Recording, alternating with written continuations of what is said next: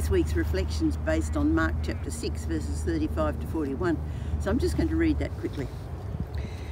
That day when evening came, he said to his disciples, "Let's go over to the other side." Leaving the crowd behind, they took him along just as he was in the boat. There were also other boats with them. A furious squall came up, and the waves broke over the boat so that it was nearly swamped. Jesus was in the stern, sleeping on a cushion. The disciples woke him and said to him, "Teacher, don't you care if we drown?" He got up, rebuked the wind and said to the waves, "Quiet, be still."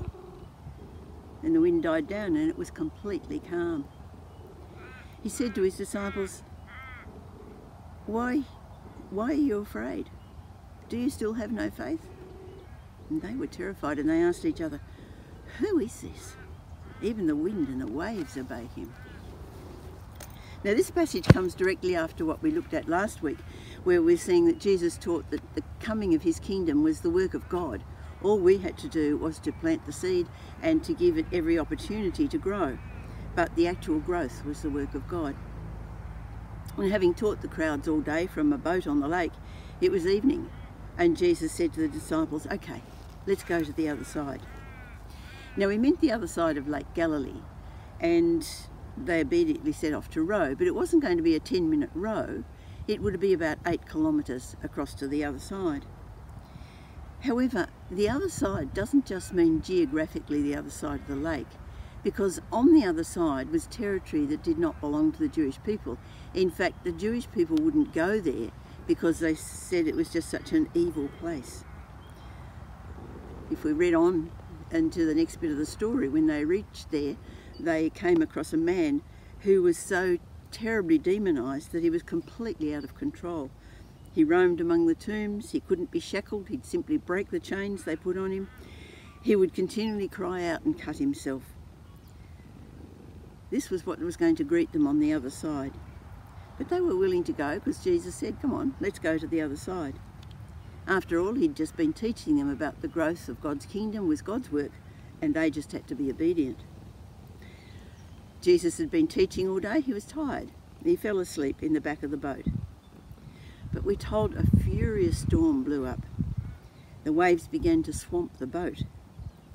Now, storms were not uncommon on the Sea of Galilee. It's surrounded by hills, and just its sort of geographical positioning means you could get little squalls.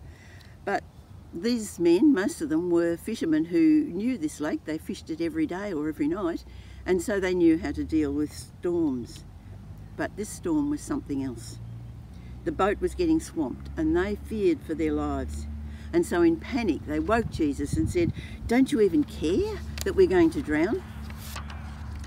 Let's think about Jesus for a moment. He was tired, he was asleep. The storm blew up. The sound of wind and waves, to say nothing of the fact that it was probably getting wet, didn't wake him up. And on top of that, the disciples were panicking. And they would have been yelling at each other. "Peter, grab the other basin and help bail. I'm trying, but the water's just faster than I can bail it out. John, use your hands, use anything, help him." But none of this woke Jesus. They had to deliberately wake him.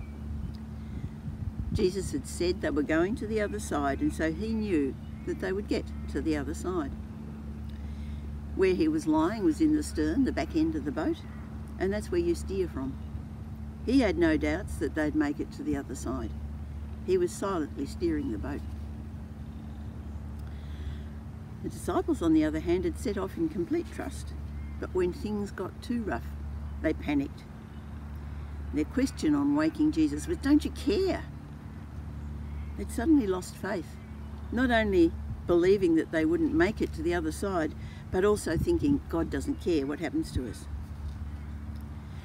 Then we read how Jesus stood up, rebuked the wind and said to the waves, "Quiet, be still." The wind stopped and there was complete calm. And Jesus said to them, "What's wrong? Why are you afraid? What's happened to your faith?" And that's where the disciples were just absolutely awestruck, terrified. Who is this guy? He can even tell the wind and the waves to stop. This wasn't the fear of panic, this was the fear of complete awe. Now they would have known their Psalms, and Psalm 89, 8 to 9 says, "Who is like you, Lord God Almighty? You, Lord, are mighty, and your faithfulness surrounds you. You rule over the surging sea. When its waves mount up, you still them." These men were with Jesus every day. They'd seen every human side of him. They'd seen that he was tired and needed sleep. But they'd also just seen him do what only God could do. So what are the lessons for us? When Jesus said, "Let's go to the other side," we will get to the other side. Now, the journey may not be easy. We may find ourselves in a fairly desperate situation. But if Jesus has said, "Go to the other side," we will get there. Now, we note that the disciples didn't just go to Jesus and say, "Hey, wake up, Jesus, we need a bit of help here." They were actually in desperation. "Don't you care? We're going to drown." A cry of desperation. And it's when we deliberately cry out in desperation to Jesus that we can see amazing things happen. We read that Jesus rebuked the wind. The word used is the same word used when he rebuked evil spirits. The suggestion here is that the storm was more than just a physical storm, a quirk of nature.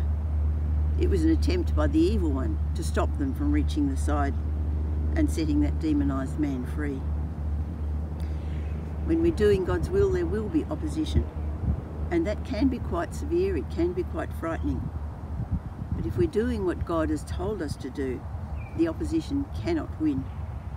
We just need to rely on Jesus and not lose our faith. We may feel a sense of despair in the world today. I mean, violence, greed, wars, money seems to be more important than anything else. Young people are being hired to commit violent robberies.